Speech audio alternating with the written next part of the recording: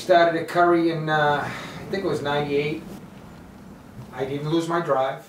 It was one of those decisions where I spent a lot of time and worked hard with my son and had a great relationship with him, and playing baseball at BC was a big thing to him.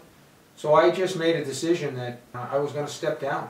I had no intention of coming back, none whatsoever. I brought a level of competitiveness and drive and commitment. I think what happened was that the young man who took over didn't have that same drive, but he didn't recruit, he didn't coach, lack of discipline, lack of academic drive. The old coach was released. One of the trustees at the school was a very good friend of mine.